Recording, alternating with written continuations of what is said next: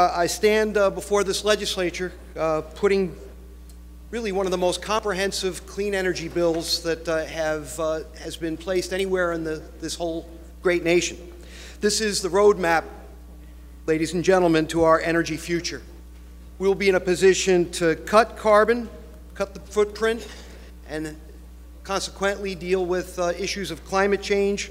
We will create jobs. We will spur the economy.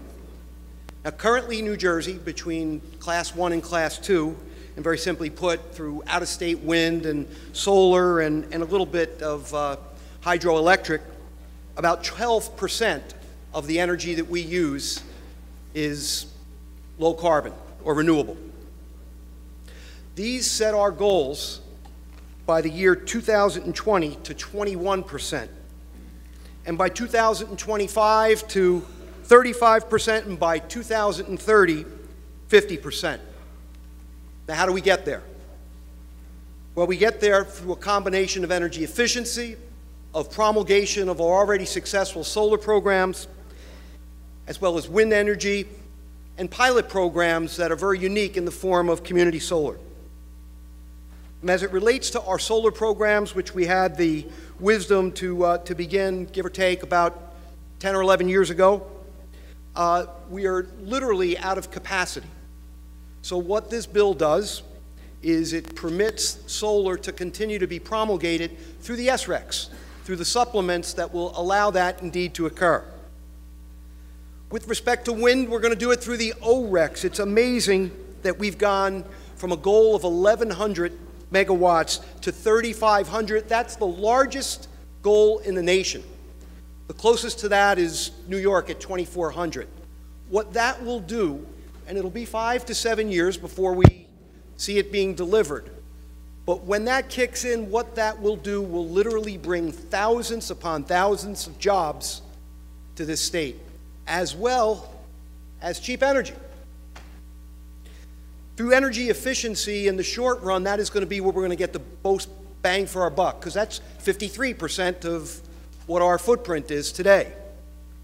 By setting goals of a 0.75 reduction relative to what we do to heat our homes and a 0.2% reduction as it relates to electric use, times 4 years, that'll move into proportionately those numbers I shared with you, again, getting us to 50% by 2030.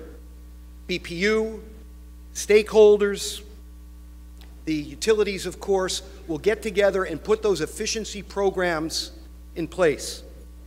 Today, my colleagues, 32,000 individuals are employed in the energy efficiency industry. As this kicks in, that number will swell to 100,000. Everybody always whacks poetically about the green economy. This is the green economy. With this legislation, we'll promulgate the kind of things that are so important both to our climate and so important to our economic well-being. Community solar is another piece so interesting because it's about accessibility. If you own in a condo now and live there, you can't take advantage of solar because you can't put the panel on your roof.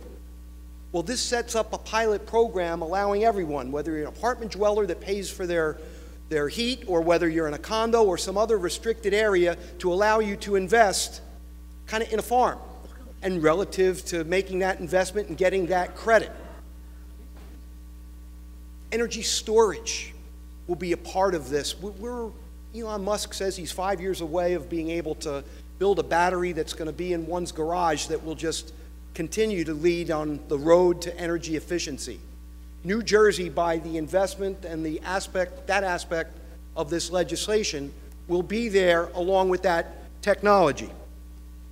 And lastly, as I continue to talk about jobs and how important that is, a job training element.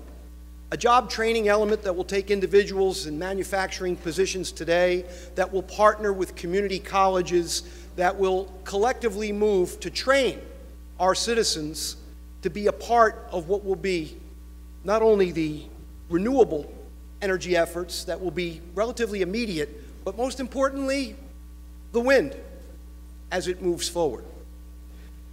So it's with that, Mr. Speaker, that I call upon all of us to join into what I think is historic steps by this legislature in moving us on the road to our energy future.